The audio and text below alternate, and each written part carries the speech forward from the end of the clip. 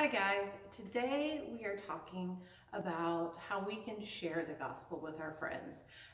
Obviously, talking to our friends about who Jesus is and how much we love him and what he has done to restore our relationship with Jesus should be a part of our lives. And so while that can be a thing that's kind of scary or maybe makes us uncomfortable, we want to provide you guys with ways that you can do this without it being a scary thing.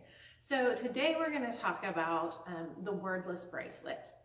So if you notice, I've got a bracelet right here on my wrist. And so we're going to talk through how we could bring that bracelet up in conversation. And then we're going to talk through what the bracelet means. So first of all, an easy way to bring up the conversation, bring up your bracelet in conversation is wear it. If you're not real super comfortable with wanting to wear your bracelet, then you could tie it on your backpack, or you could put it on the zipper of your coat. I mean, there's lots of options. Basically, the idea is you want it to be visible for people to see, right? So let's say you're out with your friends at school and you've got it on your backpack or you have it on your wrist. You might say, hey, did you see the bracelet I made this weekend? And your friend could say, yeah, that's kind of cool. Or maybe they're like, yeah, all right. And then you can say, hey, can I tell you what my bracelet's about? And that's all it takes. And if they say, I'm not so sure, say, well, I made it at church and I learned about, we talked about how we can tell our friends about who Jesus is, and he's really important to me, so I'd love to be able to tell you why he's important to me, and then be able to share with you how he could be important to you too. If they just automatically say, yeah, sure, tell me about your bracelet, then you're in and you're ready to start talking. So what we're going to do is I have a kit for the bracelet. And if you would like the bracelet kit, then just have a parent contact me and I will get you a kit. But I'm going to talk through my bracelet, like I said, and kind of talk through what the different colors mean. So if you'll notice, there's a yellow bead. Now the yellow bead is really important because it starts us off with who God is. And we're going to tell our friends that God is perfect. And what does it mean to be perfect? It means to be without sin. And you can tell them with your handy dandy little cheat sheet that we're going to give you, that God is perfect, right? And there's a verse that goes with it. It's Matthew 5:48. It says, be perfect, therefore as your heavenly Father is perfect. Now there's a lot more verses than just that in the Bible that talk about God being perfect, but that's a great one to remember. And if you're going, I don't know if I'll remember it, well, that's why we're giving you this paper, and you can keep it in your backpack or in your car or wherever, but it's laminated so that it won't get all smashed and wrinkled and whatever. So we always want to start with that God is perfect, because that helps us to see kind of how we measure up, because the black bead is about how we sinned. And remember, we've talked a lot about what sin is. Sin is anything you think, anything you say, anything you do, or anything that you don't do that displeases God. So we've talked about what sin is. But just knowing what it is might be just the first step, right? Because the important thing to remember about sin is that it broke our relationship with God, right? It had a big consequence. And remember, Romans 3:23 says, for all have sinned and fall short of the glory of God. So we can talk to our friends about, I realize that I lie a lot, or I realize that I was really mean to my friends.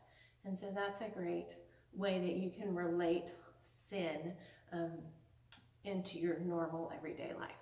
So that's the yellow, that God is perfect. Then we sinned. Then God provided. So this is John 3:16, right? For God so loved the world that he gave his one and only son, that whoever believes in him should not perish but have eternal life. And so you can talk to them about, it's red, and the red is for the blood of Christ, right? Because Jesus actually sacrificed himself for us on the cross. And so you know the story of what Easter is, and you can share that with them. And then the white is for Jesus gives, right?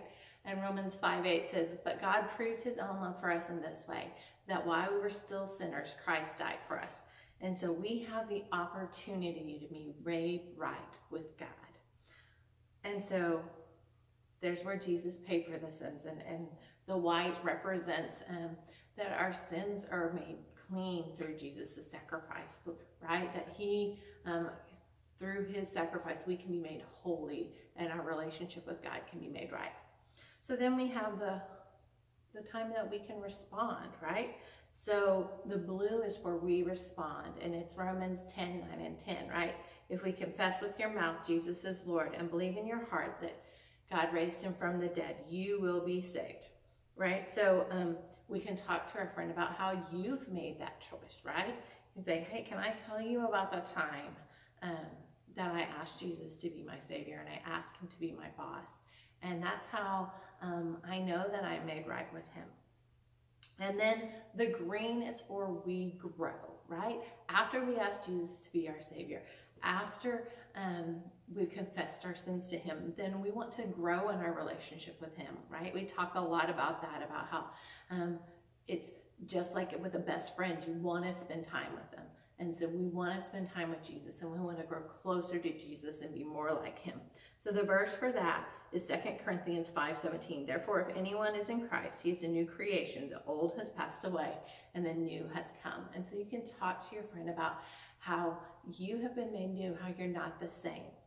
Now, that was a lot of information right there. And so your friend might be a little overwhelmed when you first bring this up. And it's okay to say, hey, you know what? Can I just give you one of the kits? I have a kit, and I would love to just give it to you.